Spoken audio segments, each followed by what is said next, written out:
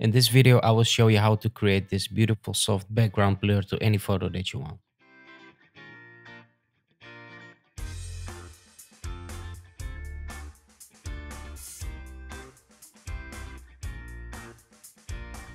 Alright, I will be using this photo as an example for this. I think you might use your own photo for this because you want to create this blur on your own photo and not some example. But the steps are the same for every photo. Now, the first thing we need to do is to make sure the background is separated from our subject. So I need to make sure we need to cut out this horse here to separate it from the background. I have another video how to separate fluffy animals from background, so I will link that video up here if you want to watch that. Or if you want to be a little bit lazy like me, you can just go to select subject and maybe this will work on your photo. So in this case, this works not perfectly, but it works to show you how to do this background. So once you have your selection, make a mask here. Now let's create a solid color here so we can see this better from the background. Pick something grayish, take the layer and drag it underneath the horse. Now, first thing to do is to fix this, obviously. So I'm going to press on this mask, right mouse, select the mask. And while selecting this refine edge brush tool, we can start brushing these manes here. Once you're done with brushing, press OK and that's it. Now you can always fix these edges by using the clone stamp tool and just selecting this area and bringing it to the side like that. So the more precise you will do this, the better your image will look at the end. So this is actually the most important part of the whole process, to make sure the background is separated perfectly from our main subject, in this case the horse. Once you have the perfect cutout of your subject from the background, it's time to work on the background. I want to use the same background as the original one to make it look more real. So what I'm going to do is I'm going to copy the original photo again and put it behind that one. Now, if we go to filter, camera raw filter, we can start with blurring out the background. So your camera raw filter might look a little bit different if you have an older version, but you have all the same settings. So try to find the texture and bring it all the way down to -100, and also the clarity, let's say around -40. Now the next thing what we need to do is to give it even more blur. So for the background blur, I'm going to also apply a lens blur here. Once you select lens blur, bring the radius all the way up to 100% and press OK, and that's it. Now there is a little bit of a problem here. If I zoom in here, you can see we get this white glow coming around the subject that we need to get rid of. So the most easy way to do this is to just press Ctrl Command T, hold down Alt, and make it a bit smaller like that. So you need to make sure you have a bit of area around it so it doesn't go all the way like there. So try to make it a bit smaller like this, and we got rid of this one.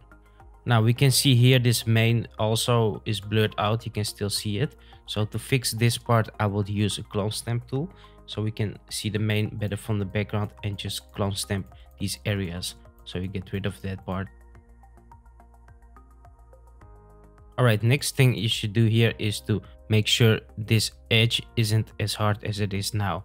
So for this, I'm going to select the first layer, click on apply layer mask so we can adjust the whole thing, and select the blur tool and keep the strength, let's say around 70%, and give it a little bit of a blur so it matches better with the background. Now once you have done that, click on the layer of the background, create a new layer, and take a normal brush, take a color from the background, make it a bit lighter, press OK, and let's make the brush big and drop the opacity at, let's say around 20%. Make sure to bring the hardness all the way down and brush a bit in the background to make this even lighter. You can just click a couple times in the background. Alright, at the bottom you need to make sure it doesn't affect it too much, so I'm just gonna brush it a bit away here. I'm gonna drop the opacity of the brush here. So we still need to make sure it looks natural, so you can eventually also change the color here. Now once you are done with brushing, this is way too light now. It's better to drop the opacities, let's say around 50%, maybe even less, to still make this look natural. And now we can crop our image to make it fit, so we don't see all the stuff around it that we don't need, like that. The final step I would do to this image is to give it also a little bit of a blur effect on the bottom. So for this, I could create a new layer and sample this color from the bottom here. Press OK. Let's increase the opacity a bit here and give it a bit of a blur on the bottom. You can also do this part here. Once you have that blur, make it a bit darker, create a new layer and brush again. So we don't have one color, but a little bit of different colors in the bottom. And now you can just take these layers and maybe you want to move them around or stretch them out like that. This all depends on your photo.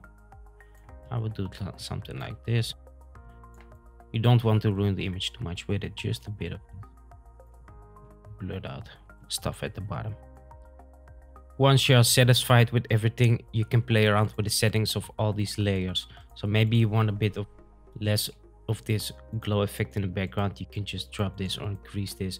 Or if you want like really a lot of blur, you can apply the lens blur another time, just at the 100%, and you can see here we get even more of this background blur. There is one final step that you could do to make this look better. That is to go to the layer on top of everything, press Command Alt Shift E to make a duplicated version of everything. Convert this to a smart object and go to Filter, Camera Raw Filter. And here you want to go to Texture, drop the texture a bit, increase the clarity. So we make this image even more softer than it is. Like that, maybe a bit more. And I would also apply some sharpening to this image. Get some nice details of everything. Like that, press OK. And that's pretty much it. There's another thing that you could do, and that is add a blur, iris blur. And if you apply this blur, you even get that soft edge around the whole thing. So you can see here the difference it makes. Just make sure you don't ruin the face and the stuff in the center. Just around it like that. And here you can set the strength. Maybe you want it like this. Press OK, and that's pretty much it. So thank you for watching. I hope you enjoyed this video and learned something new. And if you want to know how to export in the best possible quality for Instagram, check out this video. Till then, see you on the next one.